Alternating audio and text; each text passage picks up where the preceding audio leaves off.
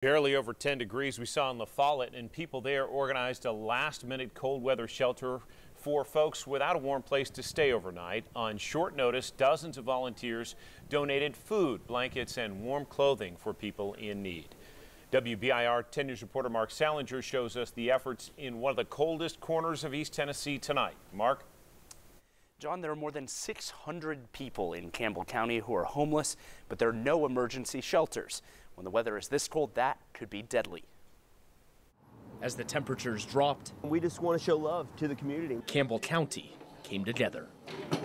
I just want to make people feel good for the winter. On one of the coldest nights of the year. It's just too cold, and we don't want people to die outside in the freezing cold. Volunteers in LaFollette opened an emergency shelter for anyone who is homeless or just cold. It's 18 degrees right now, and it's going to drop a little bit later. Brandon Dunford and his church collected bags filled with blankets, food, and water. It's cold outside, brother. When he heard about the shelter, he knew he had to help. In this community, there is actually a lot of people that live without heat, air conditioning, and things like that. So when it's hot outside or when it's cold outside, actually that affects this community pretty heavily. Food, blankets, and cots pat the room as the volunteers prepare to help the most vulnerable.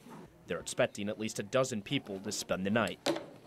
The homeless population is continuing to increase in the county.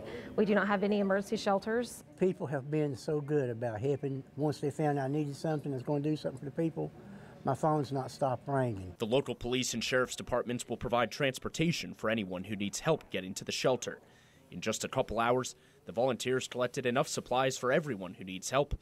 A heartwarming response to something that was organized just this morning. People of LaFollette, their heart's as big as this school building here. They've got a heart as big as this building when it comes to helping the people.